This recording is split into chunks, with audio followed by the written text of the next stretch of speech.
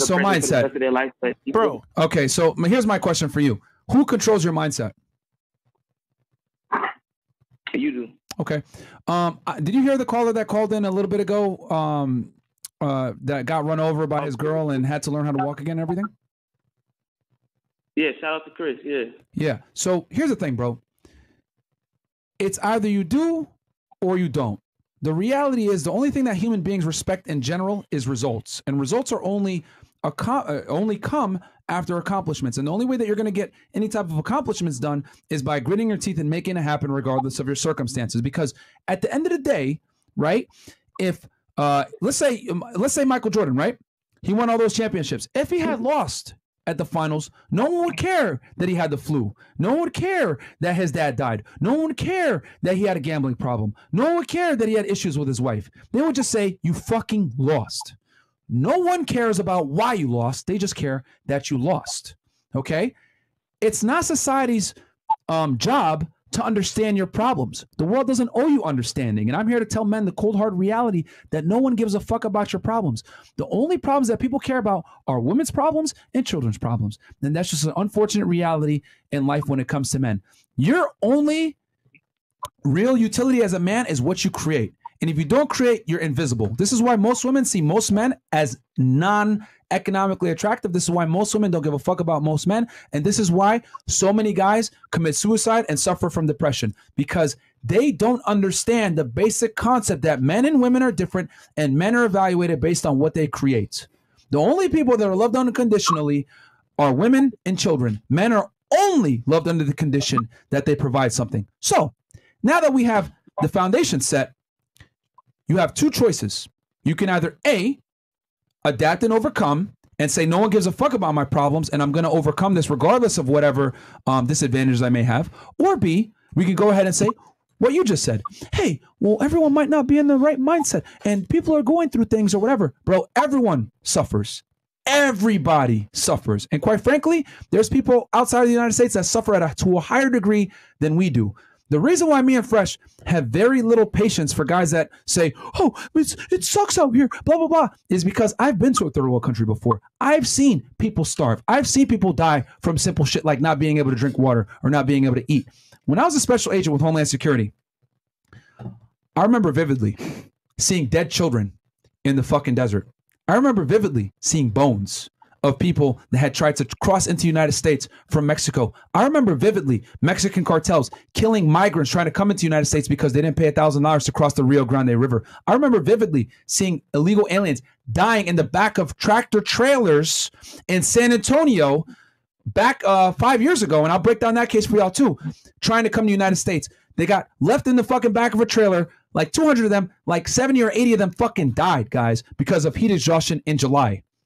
I've seen people go to crazy lengths for the opportunity to have what you have right now that you're crying about, saying people don't understand. Well, you know what people also don't understand? The opportunities that they have.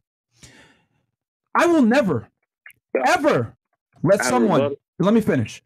I will never let anyone come on here and make an excuse as to why they're not where they want to be because of some pussy shit like mindset. Because as far as I'm concerned, there's people dying to come to this country that would trade places with you in a fucking instant. You're watching us with internet, calling into a show with technology, lights, food, and water. You know how many people don't even have that privilege? They look at Americans as fucking pussies. Yo, once you leave the United States, I don't know if you guys know this, everyone hates the United States because we have a bunch of fucking crybabies that are fat, coddled, don't appreciate the blessings that they have, and they cry more about what they don't have versus what they do have. If mindset is your only barrier to success, then quite frankly, you're a fucking pussy and you deserve to suffer in poverty, because there's people that suffer in poverty that don't have a choice. But if you are suffering in poverty in the United States, it is a fucking choice. So you get no type of sympathy from me, because I've seen people die and go to great lengths to come to this country that never get the opportunity. Call it simple. Watch our Monday Mondays. I don't know who you want to tell you, bro. And for those of you in the chat that are wondering what illegal aliens are, it means undocumented people from foreign countries, guys. You guys got to understand, in the United States, they refer to aliens as immigrants that don't have documentation. That's how the immigration law looks. INA. Look up the Immigration Naturalization Act. They refer to foreign nationals as aliens, guys. And also, I was laughing because earlier someone commented, let me hear what stupid shit this nigga got to say. And then I know you probably made that up on the spot because you want to talk on the phone. I get that, but it's a hater calling show, bro. So, all right, man. Yeah. All right. Do you have anything to rebut to that? Hold on. Wait, Do you have anything you say to that? No, he's gone now. Chris, man. Okay. Memorize his, let him. No, but he only called in, bro, just to like talk. He didn't. That was not his question. I could tell, but he came in just to speak. That was not a legit complaint. I'm telling you. All right, let's go with 1 second. Has a few haters. This nigga, bro. Yo, haters, call in, bro. Not a dumb question. Just call in. All right, let's go with 4377. And guys, please don't spam the chat. Just say your error code and you're a hater. Don't spam it in the chat, please. So I said it's easy work. Hey, is that me? Yeah, I see you, hater. Let's go. Is that me? Yeah, hater. Let's go. It is. Let's go. Yo, Fresh. I just want to say, fuck Naruto. Read One Piece. Read fucking One Piece. All right, fucking read. Okay. Nigga, I watched One Piece. What the? Nigga. All right. All right, guys. Luffy's my nigga, bro. Please send topic, guys. What the? All right, let's go with 1 second. This nigga, bro. Let's go with 0910. Shout out to Joy Boy. Yo, can y'all hear me? Yes, sir. Are you a hater? Yo, shout out to FNF gang. I wanted to piggyback off what the last guy said. So I'm an officer, also, and Myron, I want to ask you this.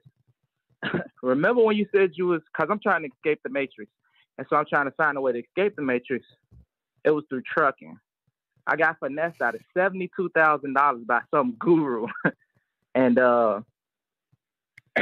it's just like, so I'm trying to escape the Matrix. What I'm saying to Myron, my question for Myron is, when you was in that position to... Sorry, caller. Yeah, bro. Dude, you're not a hater, bro. Yo, any haters, call the phone line. 515-605-9740. I'm telling you right now, at this point... We'll do the Q&A after, bro. Yeah, like, but right now, guys, disagreements or